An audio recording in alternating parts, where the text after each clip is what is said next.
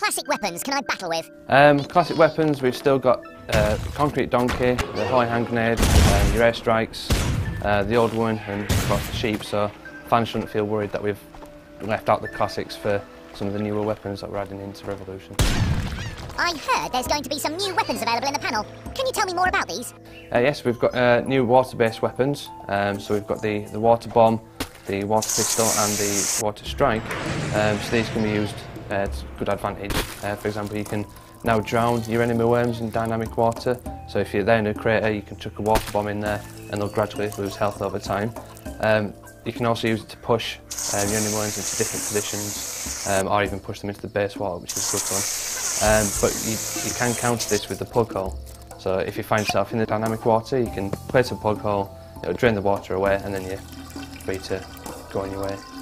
We've also got the physics objects, so because of this we've added the utilities of the UFO and telekinesis, which will allow you to pick up the physics objects, move them around the landscape and put them into a more advantageous position for yourself, because these will emit things like water, fire and poison, which again, if you explode them, it can help you kill off your enemies.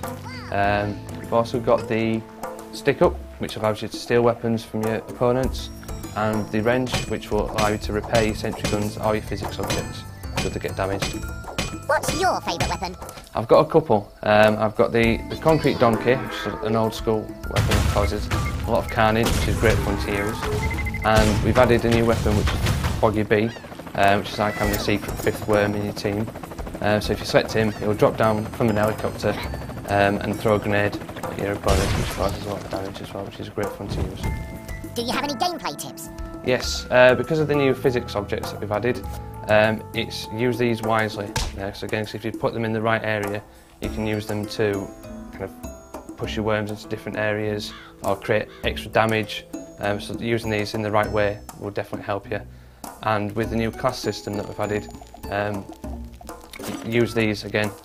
Think about how your shot's going to play out, because if you swap your worms around like two other classes, like Heavy and Scout, you can find this will benefit you, and you might end up winning the match from this simple swap of the classes, which is a useful effect to use.